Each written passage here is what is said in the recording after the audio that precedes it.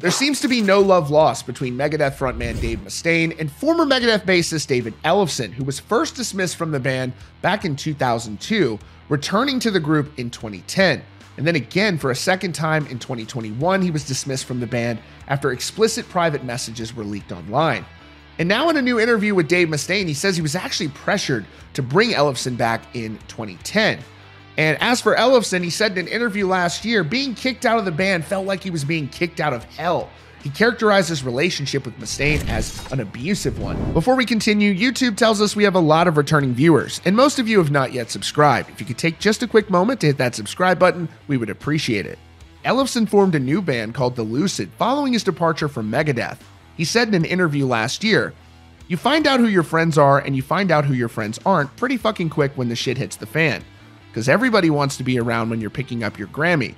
Look, life is, you're never going to be on top all the time. Your life ebbs and flows. Your career ebbs and flows. All of that.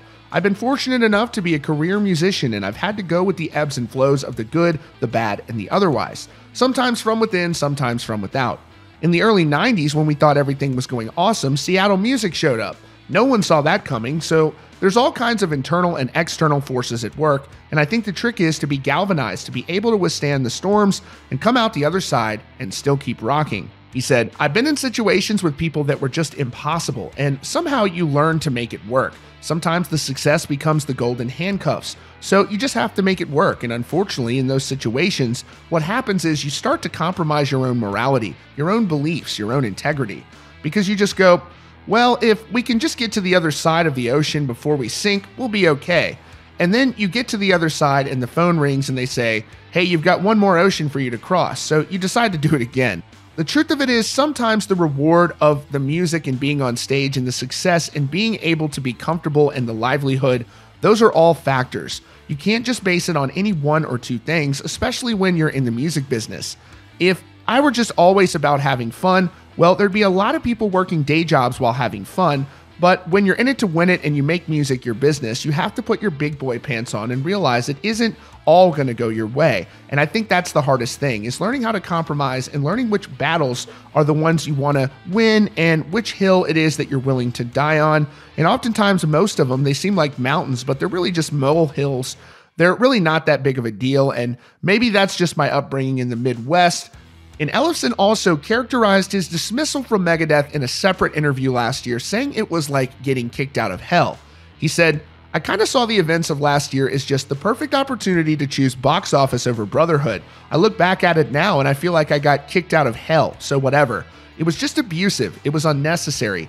Dave even said he had a resentment towards me that he couldn't let go." And now in a new interview with Australian magazine Heavy, Mustaine says he was actually pressured to bring back Dave Ellefson to begin with back in 2010. He said, "Ellefson was in the band. He was out. James came in. He was out.